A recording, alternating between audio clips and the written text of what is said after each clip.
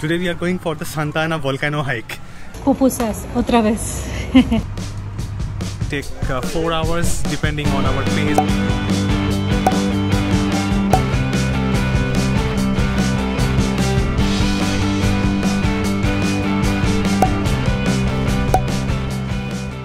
Hola, Namaste. This is Pubali. This is Sindranil and we are Paradise Catchers. We are an Indian couple living in Costa Rica and we bring to you stories about traveling and digital nomad life in Latin America. Pupusas, otra vez.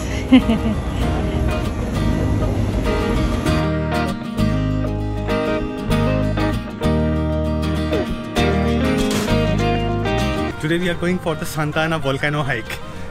It's around 2,400 meters from the sea level, and we'll take a chicken bus from the Santa Ana town, and it will take around 1.5–2 hours, and then we will start a guided hike to the top of the volcano.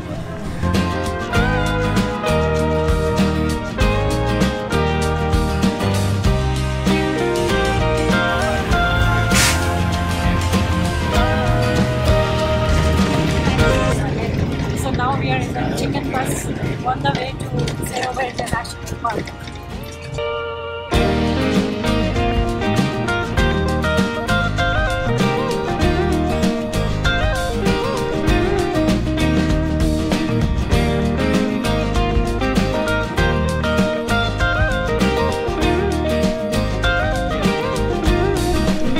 We are at the trailhead of the Santa Ana Volcano, and here is the parking area, and our guide Leonel gave us brief instructions about what should be done.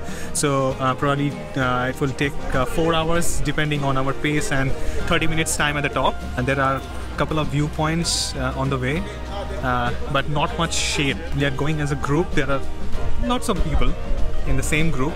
So $3 for the guide per person and $6 for the entrance for the external visitors. The first part of the trail is really green forests around, and it's cool with lots of shade.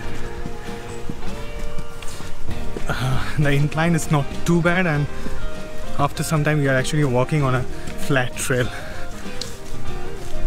So you can see the green around. This is the ticket area, and that's the ticket counter. So we are starting the hike actually after buying the ticket now. So the initial part was just coming from the parking area to the ticket counter. Now the actual hike starts.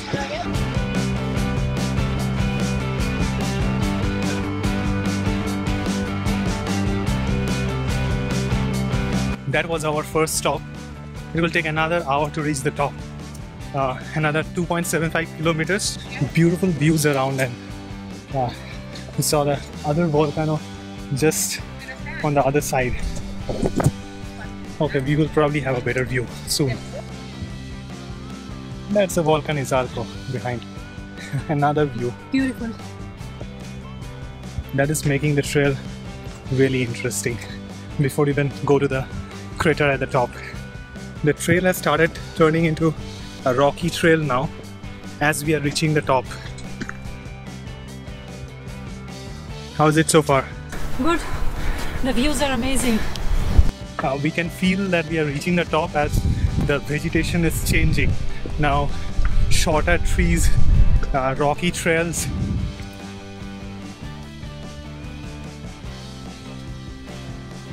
We are actually starting to see the peak now, a little bit.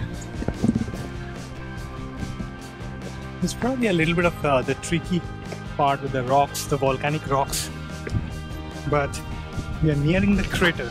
So now mostly we see the very small bushes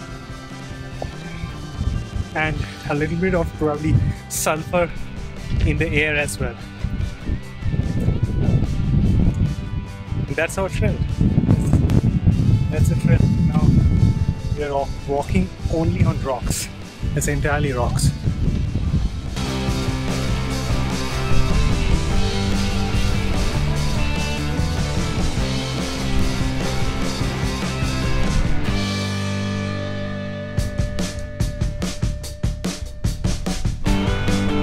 Now the Lake Ilamatepec is also visible behind.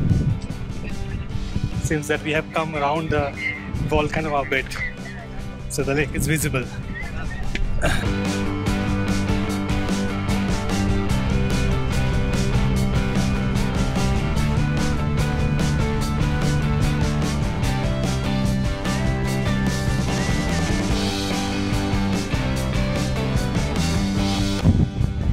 If you can hear me, we are at the top. We have made it.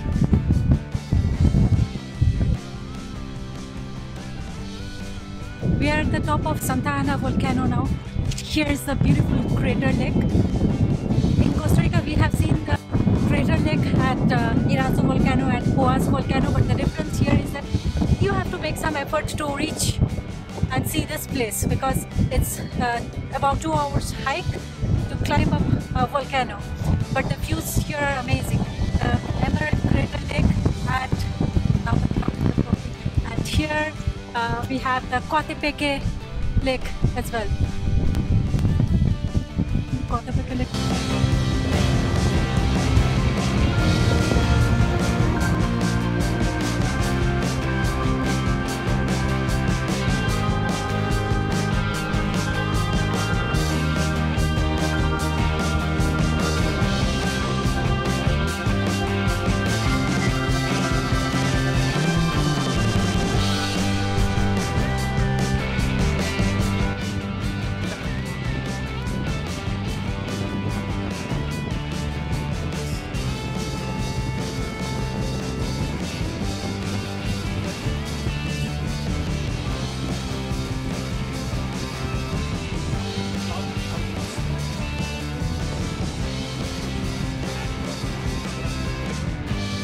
It's very windy up at the top. You can see both of us there.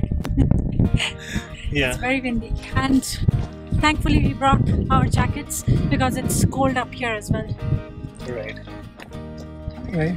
And we can still see the Volcan Izalco behind.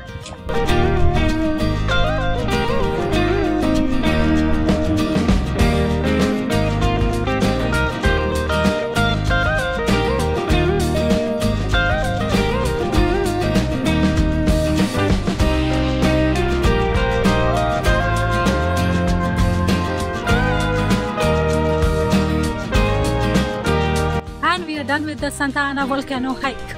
So now we still have last bit of the walk left to head towards the main road, but the hike part is done, mostly done. It's some stairs left.